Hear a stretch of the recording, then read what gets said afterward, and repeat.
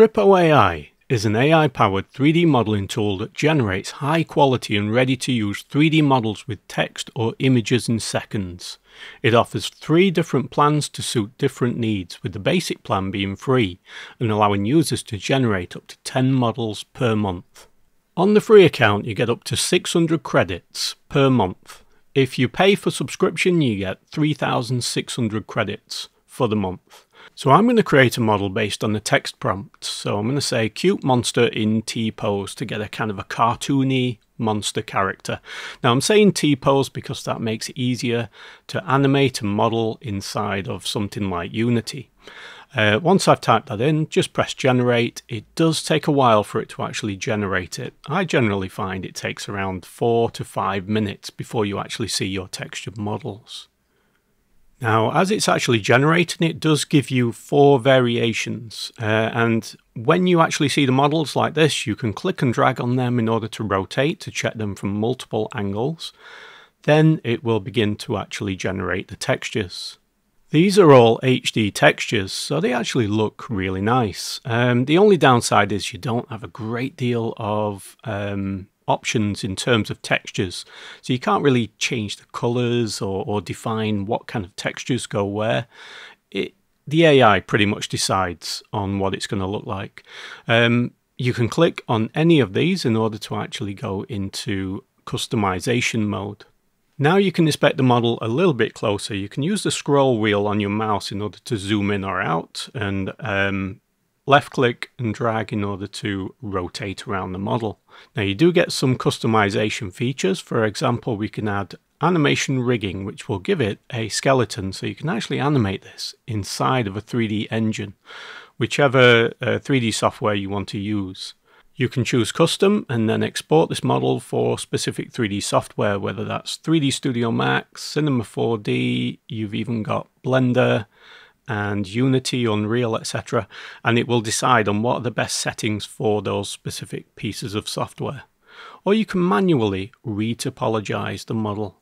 By default, the models are actually really high resolution. They are designed for 3D printing. So the resolution can actually be quite high. We can see here that the eye option is 300,000 triangles. If we want to export for a game asset, for example, we can choose that, and now it will retopologize to around 3,000 triangles, so much more effective. We can also decide which format we want to export in. There are a range of different formats, and the one that I would probably go with is FBX for Unity, game design, etc. You can then download. It only costs 10 credits to download, but it does take quite a long time to download. Once again, you're looking at around 4, maybe 5 minutes before it downloads. Now here I'm using Unity, so once it's downloaded I can then just drag the FBX file directly into Unity, and first thing you will see is that it looks weird. Okay, the textures and materials are all embedded into the character but are not set up correctly because of the normal mapping. So go to the materials section and first extract the textures. This will then give you a prompt to actually fix the normal map. Once that's fixed, it will then look fine. You can then extract the material. Now we can see that there are a couple of issues with the normal map itself.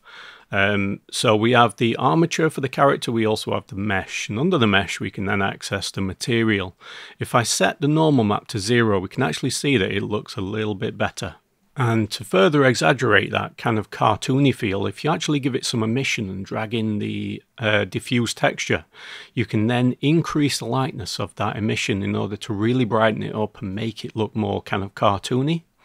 And I think this is relatively good. To say that it's been generated by AI. It does have a skeleton, so you can actually manipulate the bones, you can rotate arms, legs, etc. inside of Unity, so you can position the character the way you want. You can also manually animate, or you can bring in your own animations from something like Mixamo, for example, in order to set up the characters. Here is one of the other characters that are generated from AI, and we can see that the triangle count is sufficient for games. Okay, so it's relatively low. It's kept most of its quality. There is a little bit of an issue here with the hair at the top where it's missing a couple of elements, but overall I think it does a pretty good job. I'm creating various 3D characters here for a new course that I'm creating, a cartoon racing course that's a little bit like Mario Kart. So check out my Udemy page for the new courses that should be coming along soon. Thanks for watching.